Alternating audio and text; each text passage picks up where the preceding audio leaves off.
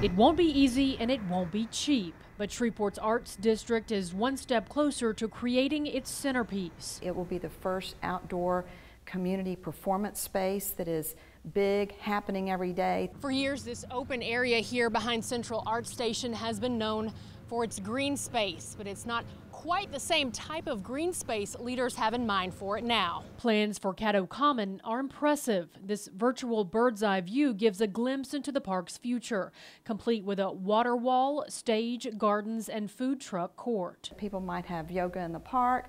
They might sit out on their blankets and eat their lunch on a Friday afternoon. Project Director Wendy Benscotter laid out the park's plans Friday for leaders in the state's Division of the Arts. It provides that aesthetic value that is really important in a community space.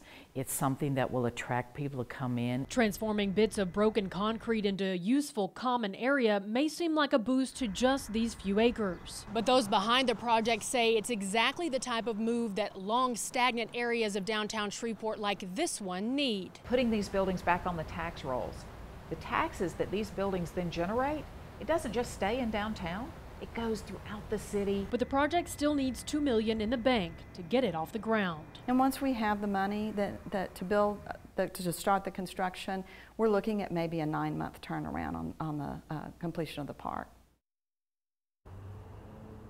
Now, Benscotter says 68% of millennials want a space like this one, a common area in their community, but there is a bit of a catch here in getting that money. Shreveport Common, which is now a nonprofit, has to raise $1 million in matching funds to meet $1 million pledged by the Caddo Commission back in May. And Jerry, they have just 1 year to do that in order to get that $1 million. So we'll keep an eye on it and see what happens. Good luck to them on that. All right, Erin, thank you.